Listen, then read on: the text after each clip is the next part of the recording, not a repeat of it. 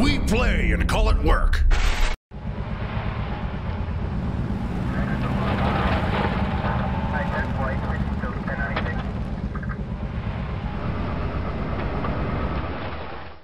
Hey everybody, Matthew here from MiniWarGaming.com, and welcome to this week's Sit and Talk. It feels like forever since I've done one of these because we missed a couple of weeks at least due to just scheduling conflicts and all of that. I think it's been like 2 months since I've done a Sit and Talk, so I'm excited to answer your questions again. But before we get into that, of course, next week's guest is normally Josh, but we have an additional guest star, which will be Lee. So you can leave questions for both Josh and Lee, or just Josh, or just Lee. It's totally up to you. Just make sure you specify who you're talking to when you put the comment in. So just be like, Josh, blah, blah, blah, blah, blah, Lee, blah, blah, blah, blah, and they'll both be happy to answer your questions next week.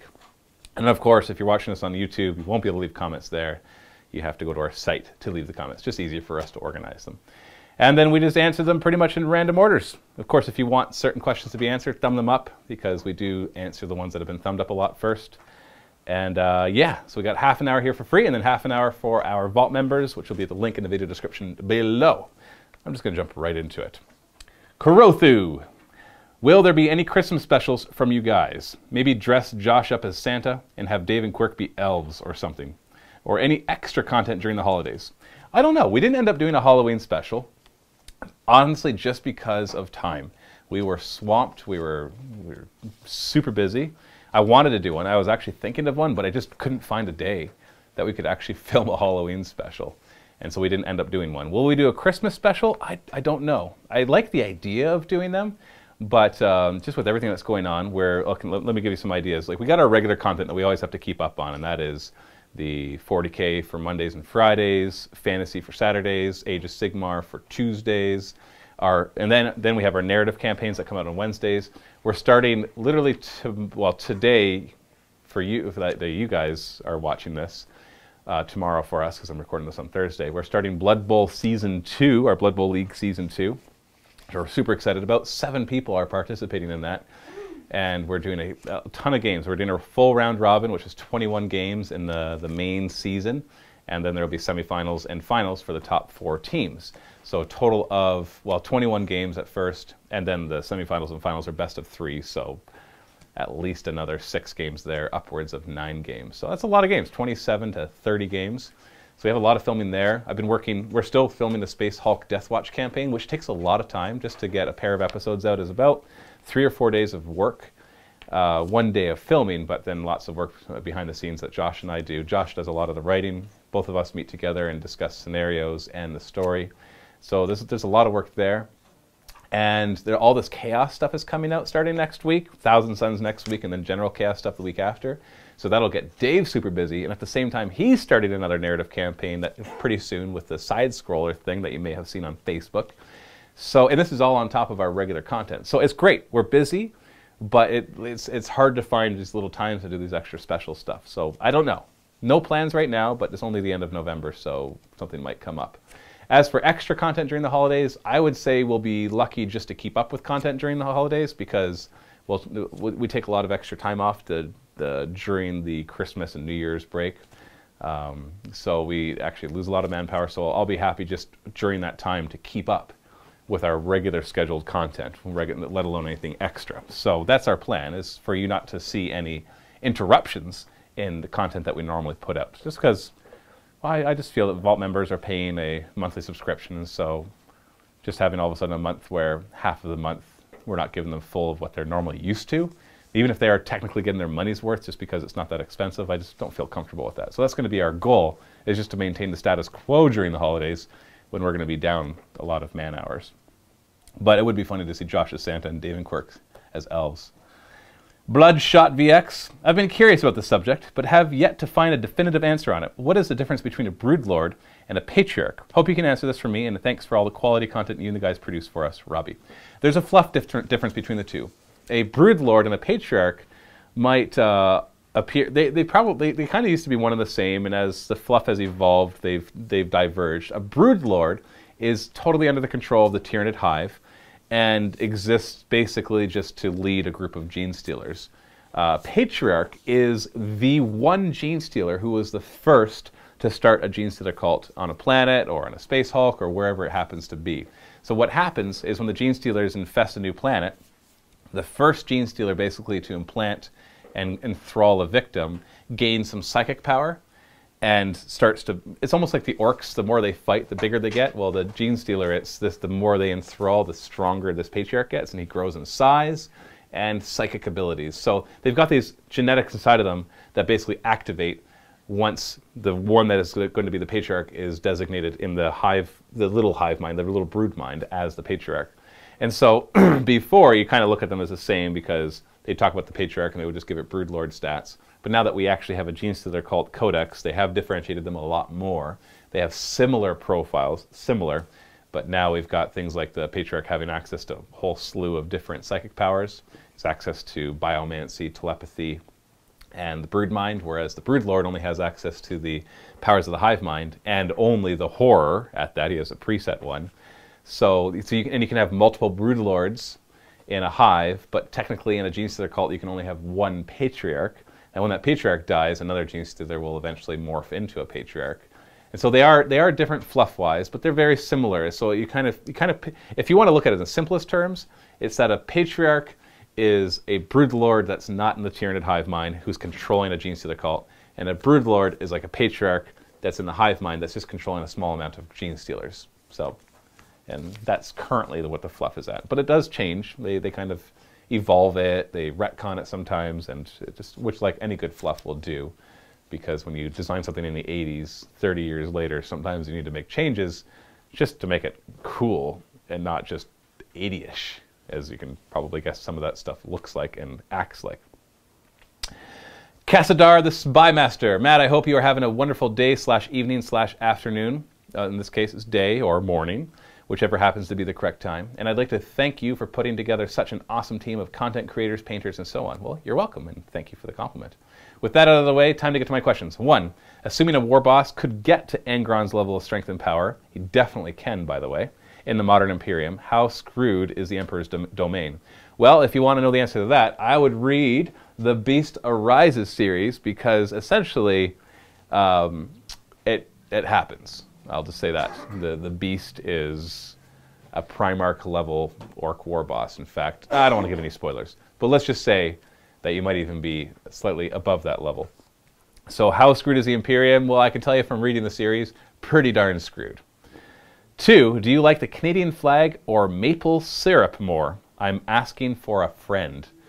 I don't know how to answer that question. That's like saying, do you like air or food better?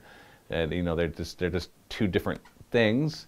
I love maple syrup, and I am proud to be Canadian, so I guess I care about the flag. So I'd say that they're of equal importance, because, well, the Canadian flag has a maple leaf on it, and as we all know, maple syrup is made from a maple tree. So obviously it's very Canadian in both senses, even though you can have obviously maple syrup in other countries as well. But I'm assuming there's maple trees in other parts of the world than just Canada. I know it's a northern thing, so you're not going to get it down south and all of that. But I love maple syrup, especially on pancakes, chocolate chip pancakes, or blueberry pancakes. Not plain pancakes, not a big fan. Or on waffles, or with sausages. But Canadian flag obviously is important as well. I do love my country, so I'm not like super duper patriotic, but still appreciate my country, and so I do like the Canadian flag. 3, are you familiar with the more positive aspects of the Chaos Gods? For example, creativity for Tzeentch, honor for Khorne, etc. And do you think GW will ever make a mention of them outside of fluff? I am familiar with that. Like Nurgle, when you read about Nurgle, for example, he's not about, he is about decay, but it's more he's about change, and he sees a beauty in it all. But the Chaos Gods, I still think overall are meant to be evil. I know some people say, oh, no, it's more neutral, it's just a reflection of us. Well, it's kind of a reflection of all the bad stuff of us, though. You don't see a Chaos God of kindness, or a Chaos God of charity, or a Chaos God of good marriages. Like, you just don't, even though those exist in the Imperium, you still don't see one of those Chaos Gods. And so, obviously, they're meant to be more the base parts of us, the death and destruction, and disease and lust and excess. And Tzeentch, obviously, it's more like, I guess he's more like the god of manipulation and deceit and the mafia, that kind of stuff. Everything that's kind of like secret and trying to manipulate things. So I know that they do mention some of the positive stuff, but I don't know if I really buy into that. I still look at them as pretty much being pure evil. You know, it's all of our evil being over there, but it's created evil stuff, essentially. Hive Weasel, I just started playing 40k a couple months ago and chose Tyranids to be my army. I have watched every video involving Tyranids in and outside the vault. Wow, that's a lot of videos. I simply must have more. Any chance of some new Tyranid games coming out? Thanks for releasing such awesome content. Always. I'm not going to stop playing Tyranids. Obviously, Genestealer Cult is the one that's my favorite right now, but I always go back to my other armies, even Necrons and Tau and Space Marines. But you're not going to see a ton of them because I don't put out a ton of beatmap out-reps. I do a lot of the other stuff like narrative campaigns or Blood Bowl and all of that. So, but yeah, you'll definitely see more Tyranids. Another Lemming. Vimeo is absolutely horrid on iPad. Do you have any plans to move off that platform? We don't. Honestly, I have looked through all the different options, and unless you have an idea that I don't even know about, Vimeo has ended up being the best. YouTube, of course, is the best, but they don't allow us to do what Vimeo allows us to do, which is charge people for access to the videos. That's specifically against their policies. Now you can use YouTube Red, but they take a big chunk, and it doesn't give us control like we need to have for our Vault membership. So no plans right now. I've looked into other things. There are, like, don't get me wrong, there was one, I can't remember what it's called, but there's a better one.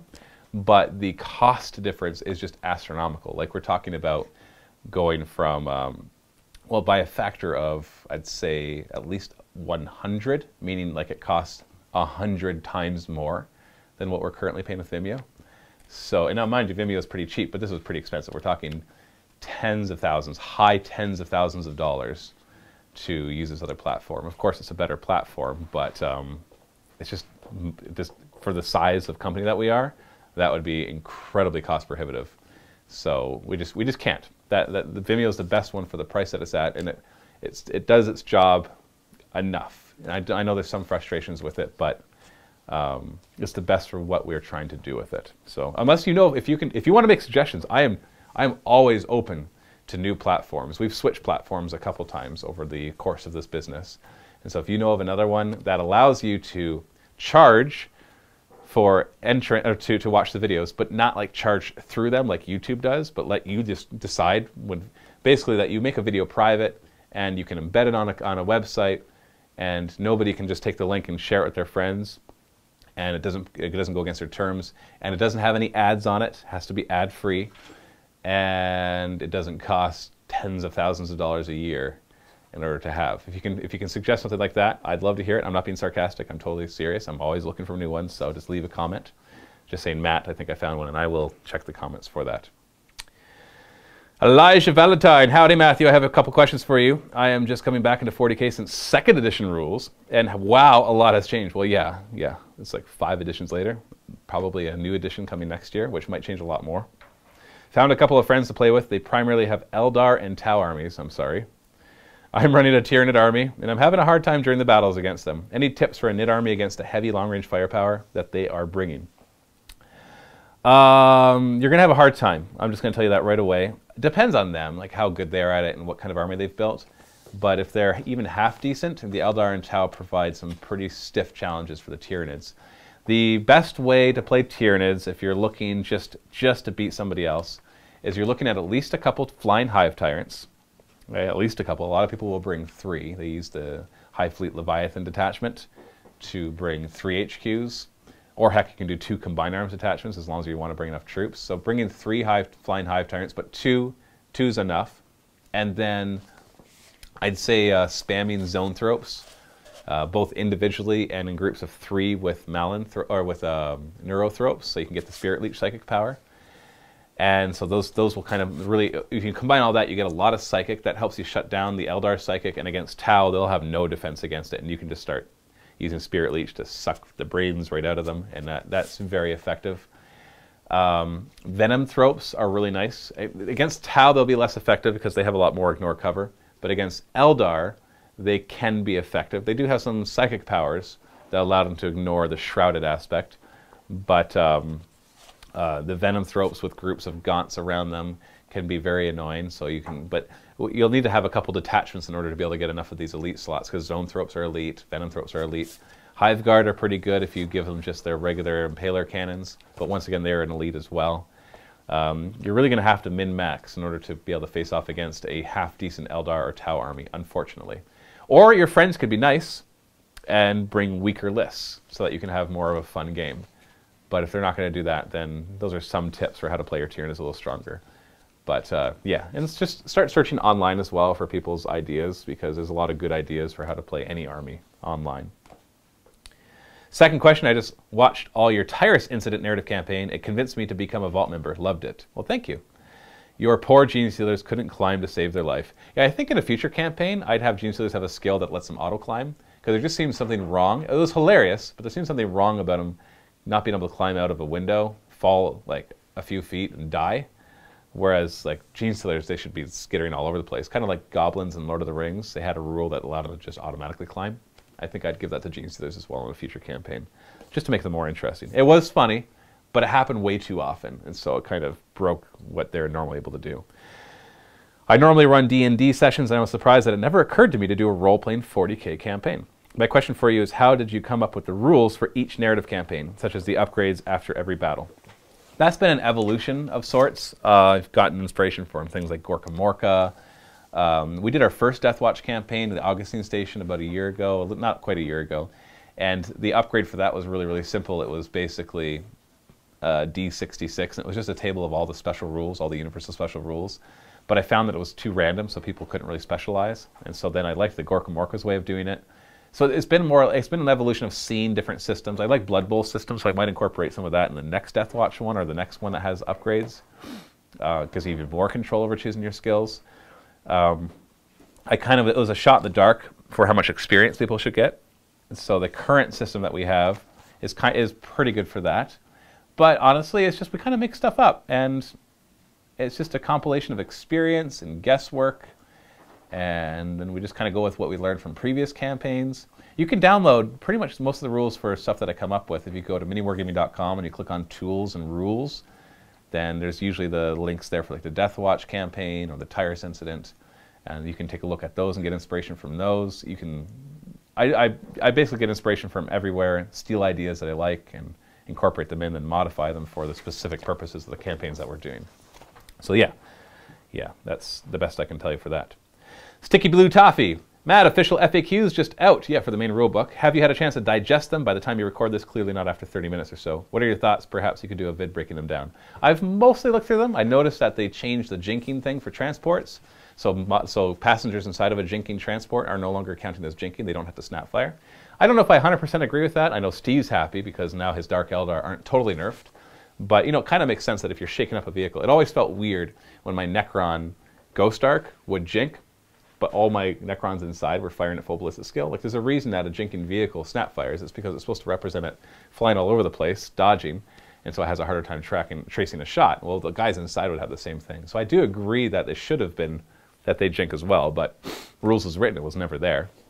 That's why we didn't play it that way. I'm glad that psychic powers that don't have a profile don't need to roll to hit. I think that's very good. The grenades thing still bums me out. They still decided that you can only use one grenade in the assault phase. And I know rules is written, you could interpret it that way. It was controversial because of the way things were worded. It wasn't very well worded, but they've made it very clear now in the FAQ, which I don't like, just because a lot of things in 30K really get hurt by that. Like, you pay like 25 points to your squad to get melted bombs, or a sergeant pays 5 points to get it. Now, obviously, you're just going to pay 5 points for the sergeant to get it, because why pay 25 points for a whole squad when only one can use it? I realize it gives redundancy that you don't have to worry about the guy dying that has the melted bombs, but is that worth 25 points? Probably not. You'll start seeing other things like chain fists, or it'll just change the meta away from certain grenades. Also, things like Tau, it's not that Tau can't handle this, but I'll never give EMP grenades to a large squad of Tau Fire Warriors, maybe a min squad of 5, because they cost 2 points per guy, and you have to give it to all of them. You can't just like say, each guy that wants to take EMP grenades pays 2 points. And that's a 9-point model, so that's a hefty upgrade cost. Like a 10-man squad, that's 20 points. And that's a lot when only one of them can use it per phase. But maybe a 5-man squad could still take them. It wouldn't hurt quite as much. What else was there that was major stuff? I've mostly looked through it. I still want to comb through it a bit more, but That seems to be the major thing. So they seem to keep most of the stuff that they were talking about, and they modified a few of them. You still can't take an infiltrating character, or a character with infiltrate, and join it to a non-infiltrating unit, even if neither of them intend to infiltrate, which infiltration is now optional, which is good. So that kind of sucks for the Gene Stealer cult, because all the HQ choices have infiltrate.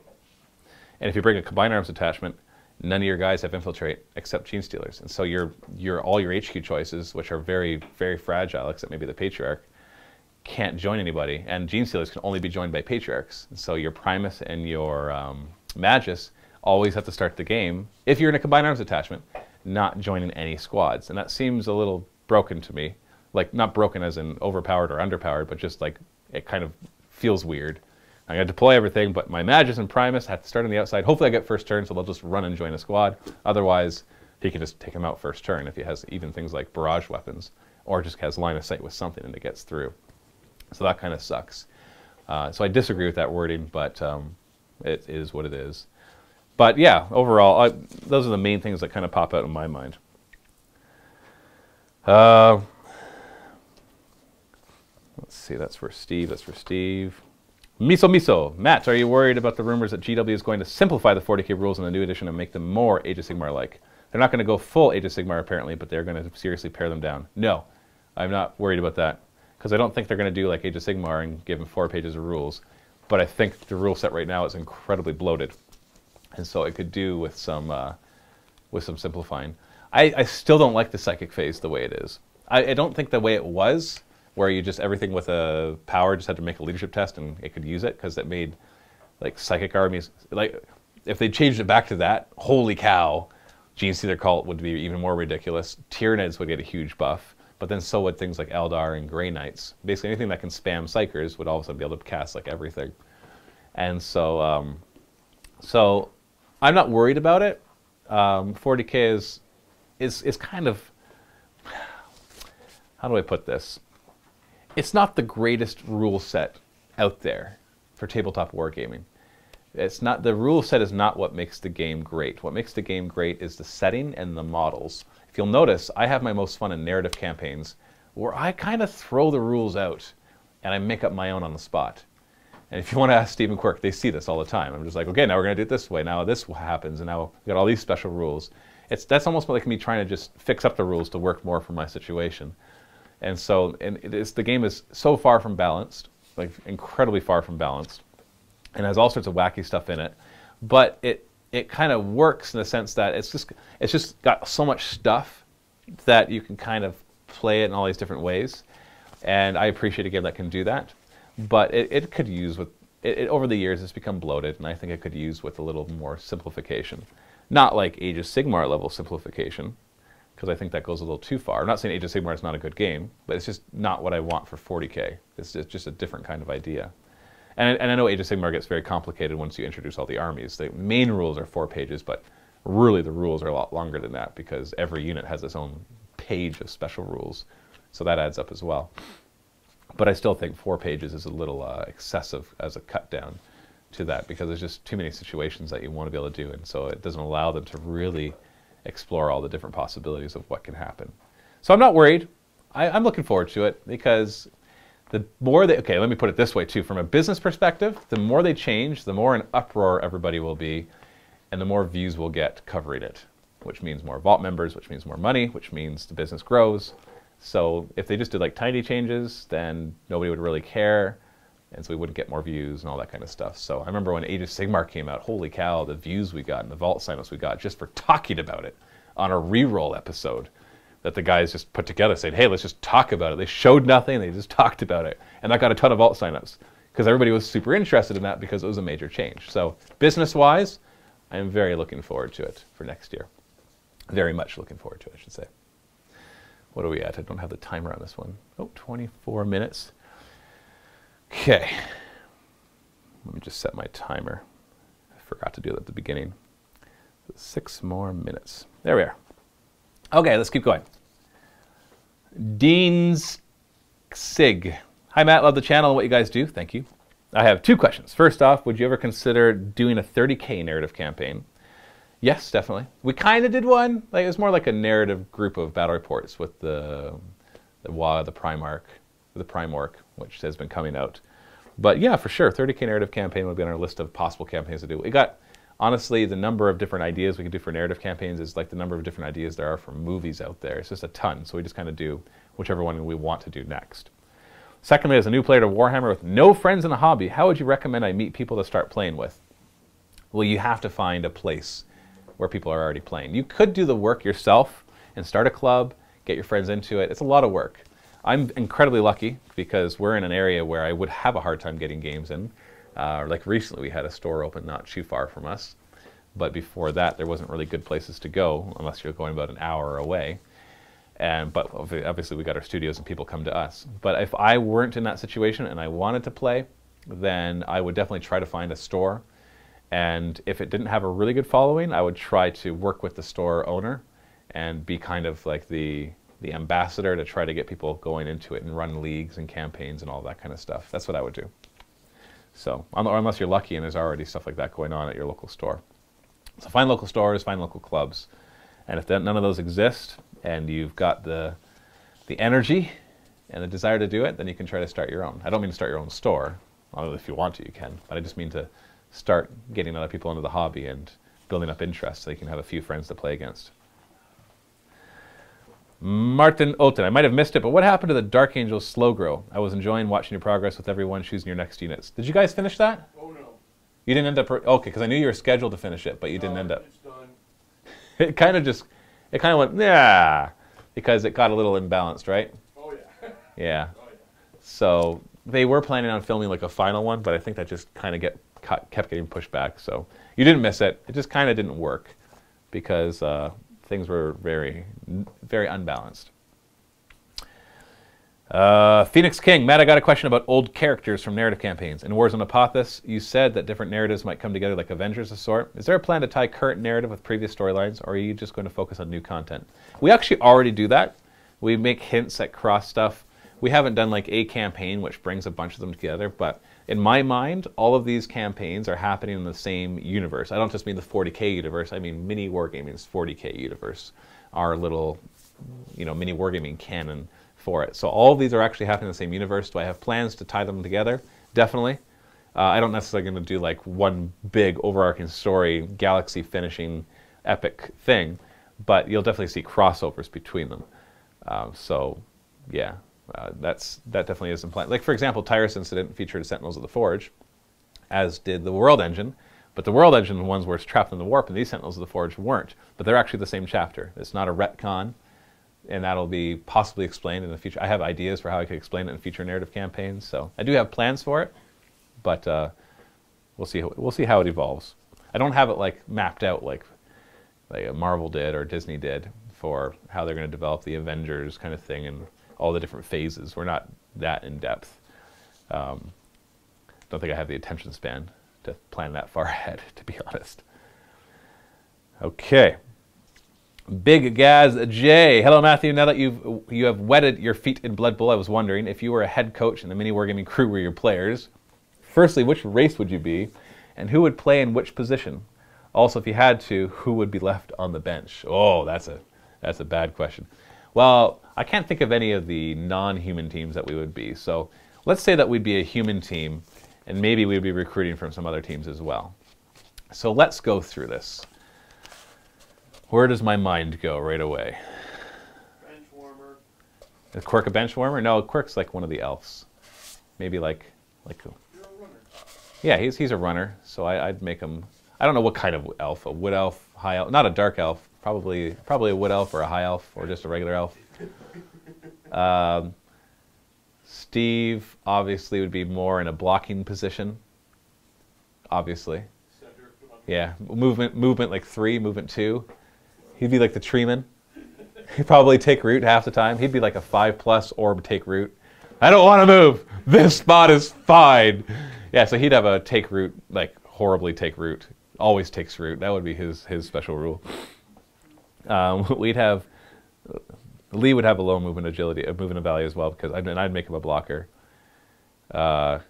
Chris for sure would be a thrower. I just picture him as like in the back, just hucking the ball at somebody. Would he be good at it? Probably not, but I can still picture him doing it. So he'd be like an agility 2 thrower with like the pass skill. So but not sure hands. Just pass. Because you probably have a hard time picking up the ball. But throwing it, be good. Maybe give him strong arm to make up for his bad agility. Because I could picture him just hucking the ball really far. Who would be on the other side catching? For some reason, Justin came to my mind right away. I could just see him like running down the other side. So he'd be a catcher. And what's that? With the loader skill? That's mean. You're mean. No, Honestly, I think the entire team would have the loner skill, to be honest. Because nobody would want to listen to the head coach. Or they'd argue about it long enough that that's basically 4+. It only happens on a 4+. And, oh, that's all right. I'll finish this question. Rob, definitely one of the cheerleaders. And